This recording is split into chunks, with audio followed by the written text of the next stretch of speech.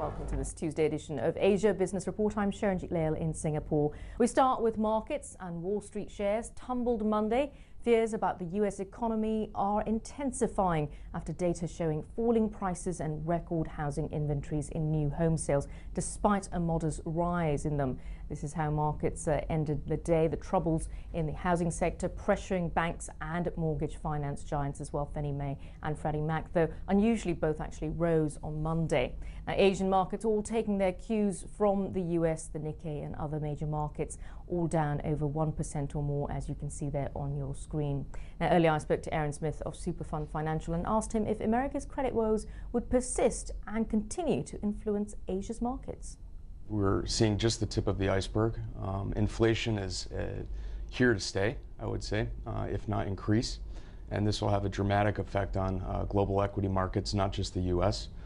So we think that the stock market in the U.S. is probably not the best way to preserve your capital going forward. And we also saw troubled mortgage lenders, Fannie Mae, Freddie Mac. They continue to dominate the news. And actually we saw their shares rising overnight, but there's still a lot of concerns. Do you think they will be nationalized? And what will that do, with the impending U.S. elections? Could it be a very politicized issue? Well, the precedent set is quite troubling, because now that the Fed has stepped in and basically bailed those institutions out, as well as Bear Stearns, they set the precedent that they have to continue to do that in the future. It's also a very gray area as to which institutions they'll back up and which ones they won't. So it seems like they're going away from the free market economics of the past, where companies just competed on their own merit. And as we can see, the credit jitters from the US continuing to influence Asian markets. They're all lower today despite their huge gains on Monday. Yet prospects here seem a lot better. You've still got powerhouses like China and India, seeing big growth. Do you think at some point Asia can decouple from what's happening in the US? The stock markets will not decouple. They're very highly correlated to the U.S., and no independent Asian economy is going to withstand a withdrawal or a decline in the U.S. economy.